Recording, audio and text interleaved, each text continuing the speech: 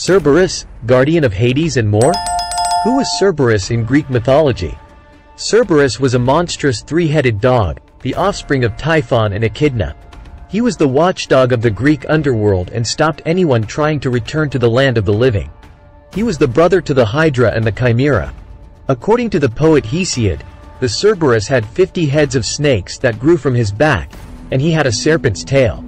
One of Heracles' labors was to fetch Cerberus, a challenge the god of the dead and the underworld, Hades, allowed him to undertake, but only on condition he was unharmed. Like the Gorgons, Cerberus was so dreadful to behold that anyone who looked upon him was turned to stone. The concept of the underworld can be found in most religions and forms of mythology, and it's often guarded by gods and other mythical creatures. Today, we take a look at Cerberus, the guardian of the underworld in Greek mythology. Cerberus was a monstrous three-headed hound, with a mane made from hundreds of snakes, a serpent's tail and the claws of a lion. The three heads of Cerberus were believed to represent the past, the present, and the future.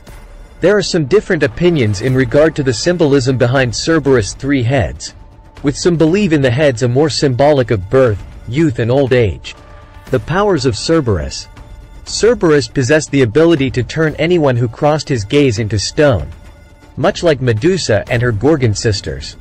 With razor-sharp teeth and a poisonous bite, not many dared to cross Cerberus. The origin of Cerberus. Like many of the fiercest monsters in Greek mythology, Cerberus' father was Typhon, the most feared of all monsters, and his mother was Echidna, the half-woman half-snake creature also known as the mother of all monsters. The role of Cerberus in the underworld. Cerberus' primary role was to be the watchdog of the underworld, and he was a loyal servant to his master, Hades, the god of the underworld. He was chained to the gates of hell by Hades, but he was still able to patrol the river Styx and Acheron, as they were the main way in and out of the underworld.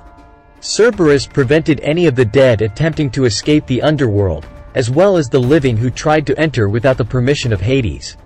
He would often help guide the dead into the underworld but savagely attack and devour those who attempted to leave. Cerberus in Greek mythology stories.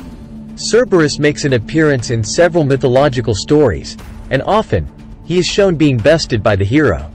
One of these stories features Orpheus, a famed musician in Greek mythology. A poisonous snake bit Orpheus' wife, and she died, resulting in her being sent to the underworld.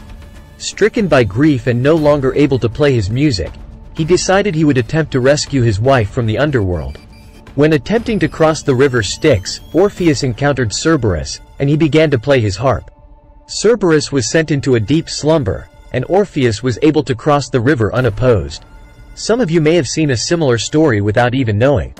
In J.K. Rowling's Harry Potter, we see a three-headed dog named Fluffy, who closely resembles Cerberus. Fluffy is charged with guiding the Philosopher's Stone, and similar to the original myth, he was sent to sleep with the music of an enchanted harp. Hades and Hercules, with Cerberus. Another encounter with Cerberus was by Heracles when tasked in his 12 labors to retrieve Cerberus from the underworld. When Heracles got to the underworld, Hades permitted him to take Cerberus to the land of the living on one condition.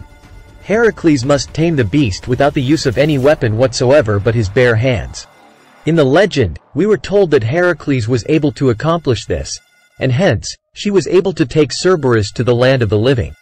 Click here to read more, The 12 Labors of Hercules in Greek Mythology, the complete story.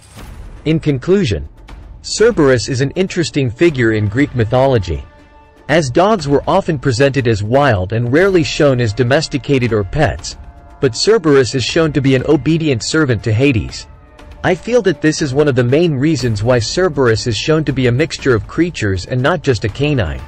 There seems to be a recurring theme with canine-like creatures or gods being the guardian to the underworld.